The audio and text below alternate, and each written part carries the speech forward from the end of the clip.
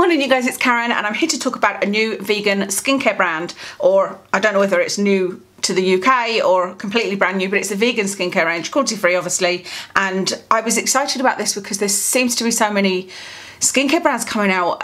You know, all of the websites like Morphe are bringing out their own skincare, and then there's one come out on, I think it's Beauty Bay are bringing out another one. Don't know that it's their own brand, they've already got their own brand. There's so many skincare ranges coming out. I might actually do some anti-hauls on them and tell you why I'm not buying them, but I find a lot of skincare that comes out has fragrances in. Even be it essential oils, which are still irritating, or they seem to be uber expensive. This is vegan, which is in itself brilliant, and not full of fragrance, and also more affordable. So I've only got 4 items to review today, but I always think that's enough to sort of test out the range, but there's a lot more items on Cult Beauty. That's where I bought this. I think you can buy it directly from versed.com, but I got it from Cult Beauty. So the first thing I used was this cleanser. If you see me looking down, I've got my notes down here, and this is the only thing I've used that has some fragrance in it. What's really interesting about it is it doesn't sting my eyes. So it's one of those typical kind of oily balm type things, but this is a little bit softer than usual. You know, normally they're quite hard and you have to sort of dig your nail in, but this is oily, as you can see, but then when you use it, it turns to, you know, it goes milky. Yeah, what's interesting about this is it did not sting my eyes. I was a bit apprehensive using it around my eyes because you can smell the fragrance. I don't mind fragrance so much in things that I'm going to rinse off. My skin is not that sensitive, like I can get away with that. And I do really like the smell of eucalyptus, which I can smell in here. I can't smell the cloves, just the eucalyptus. But yeah, that would normally make me think don't put it near your eyes. But I took all my eye makeup off and there wasn't even the tiniest bit of stinging. And there's other cleansers that say you can use around your eyes, like I think the Ordinary Squalane one. There's other ones that say, you know, that you can, don't worry about your eyes, and yet they sting my eyes, but this one not even a little bit. Really like this. Now this is a tiny little tub. Somebody did warn me. I said I'd ordered it and they were like, the tub is tiny. This is, how many grams is it? 19 grams. So it's just a tiny little one, but this one was £7.50 and you can buy a full size, which is 67 grams, so more than 3 times this, for £16.50. Love that. So I'm going to continue using this and see what I think, and that may well be a repurchase for me. Next, let me tell you about the brightening solution. So this is a liquid and it's a 4-acid complex plus bearberry extract. This is £16.50 for this bottle, which is 120 ml. It has lactic acid, glycolic acid, azelaic acid and konjac acid, and it also has a bearberry, a vitamin C derivative, and it has niacinamide. So I was really attracted to this. There's no scent in this at all, and you can't smell anything from this. You know, I will put it onto my cotton and smell it and I cannot smell anything at all. It's completely scent free. I really like this. I really like this. I've used, you can see I've used it to about there. So I've used it about 4 or 5 times. No irritation on my skin whatsoever. It's just a really nice last step before I start my skincare routine. So I use my micellar water to take off any kind of cleansing oil residue, and then I go over with this, and it's really nice. It's exactly what I wanted, so I'm really enjoying this one. £16.50, did I tell you that? Yeah, I think I did. Then there is this, which is really interesting. By the way, apologies for the state of my nails. I know that my nails are in a state. What I do is a couple of times a year I take the, you know, cut my nails down really short and take off the builder that I put them on. I put on a gel builder, and usually there's a little bit of damage where you'll see little red marks on my nails, which is where I've been overzealous with the file. So I will just be putting oil on them every few hours for 3 days, and then I'll put some kind of gel polish on just to seal in that oil and then grow them out again. So I'm aware how awful they look at the moment.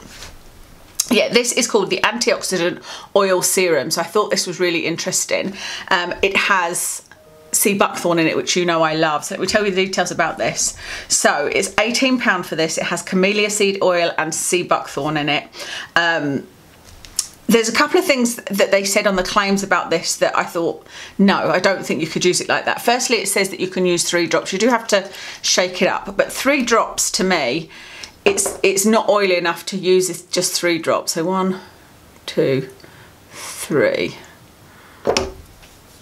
I mean, that's, I think you need a little bit more than that, for me anyway. That's fine on my hand, but when I'm putting it onto my hands and then putting it on my face, it's not enough. I suppose if I dropped it straight on my face, it might be a bit different. But you can see it completely goes in and doesn't look greasy or anything like that. But the other thing that I thought no to was they'd said you could use this as a highlighter. It said you can dot bits on your cheekbones and make them be highlighted. But I don't think that this has got any highlight to it. And I also don't think this would sit very well on top of makeup. I think that's a bizarre claim. Let me tell you exactly what they say. It says use as a subtle moisturising highlighter on the high points of your face. It also says you can smooth over dry cuticles to whip them back into shape. Top tip, for a dewier glow, pat 1 drop onto the high points of your face, top of cheekbones, brow bone, bridge of nose, after moisturiser or sunscreen. So I suppose it's saying to put it on before makeup, or maybe it means to use it on no makeup days. But like I said, that to me there's no highlighting properties to this, so I'm not sure. I think that's odd. I just think that's really odd. But it is really, really nice. It's not as oily as I expected. I expected it to feel more oily, but it feels really, really nice. I think it's actually the perfect balance between serum and it almost seems like water and oil, but because it doesn't feel oily. If you really want to give your skin some hydration but you don't like that oily feel, something like this underneath your moisturiser I think would be great. It says to use it as the last step. Let's see, shake it up, watch your 2 phases mingle, press 3 drops into clean dry face and neck, use it AM and PM. If layering serums, apply it as the last step in your skincare regime. But I have been using this and then a moisturiser on top just to seal everything in, but I think you could probably get away with just using this. Again, I've used this about 4 or 5 times, really, really enjoy it. Like I said, it's more than 3 drops, but once you put that on, it just spreads lovely, feels lovely, doesn't feel too greasy, but feels hydrating, really, really nice. Did I tell you the price even? This is £18, yes I did. Skin feels lovely, more watery, no perfume. Yeah, this is a winner for me. The final product is this Dew Point Moisturising Gel Cream. So this has green tea extract and aloe leaf juice in it. It also has squalane and hyaluronic acid in it, so there's some lovely hydrating ingredients in there. This is £13.50 for this 60ml tubes. It's nice that it comes in a tube.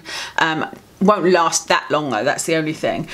No scent in this at all, and I love the formula of this. This is a gel cream, which I really, really like gel creams, but the biggest problem for me with gel creams is they don't normally hydrate enough.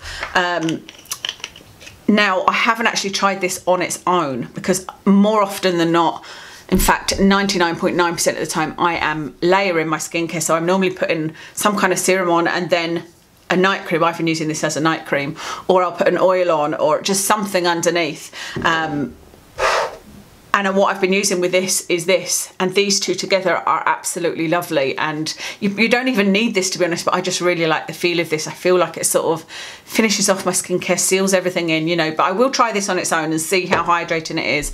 But I think if you've got dry skin or dehydrated skin, I don't know that this will be enough if you're just looking to use one product, because it does say there that this is for people that have breakouts, don't like really rich kind of the normal type of moisturisers, if you like, and are looking for something really lightweight. But like I said, I don't know how hydrating that will be, but using it with this, it's been wonderful. That's everything that I bought from First, but I'm so impressed with this because you guys know, normally when I do a skincare review, I'm showing you, say I show you 4 things. Normally I like 2 of them, I don't like 2 of them. I'm super fussy with what I want from skincare, and I like all 4 of these. All 4 of these are winners, and I'm really enjoying them. So I've already added another 3 things to my basket. They do have quite a big range of skincare. They've got 3 different eye creams. Well, one of them is an eye mask. They've got a lot of different serums.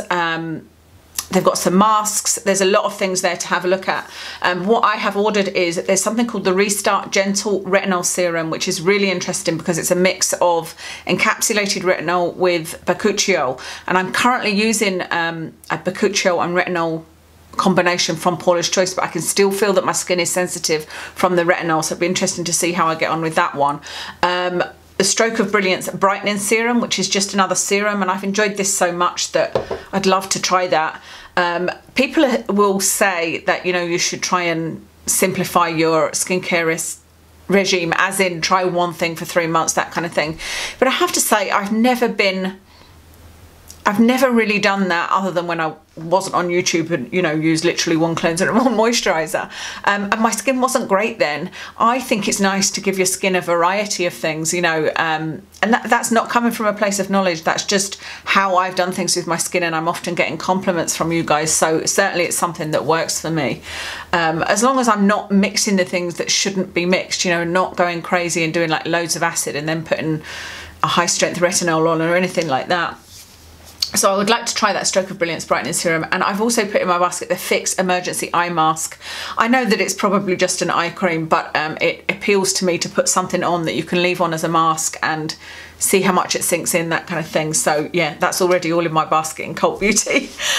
So I would love to know what you think if you've tried anything from the range. They've got pretty good reviews. There's a couple of items like there's a spot gel that is got some bad reviews, but everything else seems to have pretty good reviews.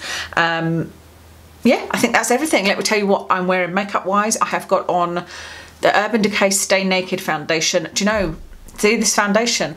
I don't know what's wrong with me. I cannot decide if I like it or not, and I am more than halfway through it. Like, what's wrong with me? Am I that unobservant that every time I use it I forget to look and see? That's why I thought, well, let me put it on today for a video and I can actually watch it back and go, do I like it or not, you know? It's one of those, I don't think I've ever noticed anything majorly wrong with it, but neither have I noticed that I put it on and go, oh, I love this, you know.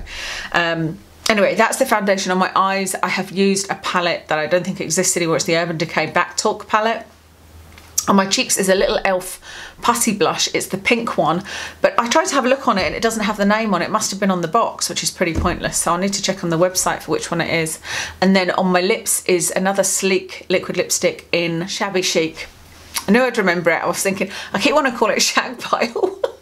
But I know it's Shabby Chic. It's a little bit like the Kat Von D one in Lovecraft, and it's a little bit like the other sleek one that I've been wearing in Birthday Suit, but this one is a little bit pinkier, a little bit rosier. That's the word, rosier. So that's everything. Thank you so much for watching, and I'll speak to you again soon.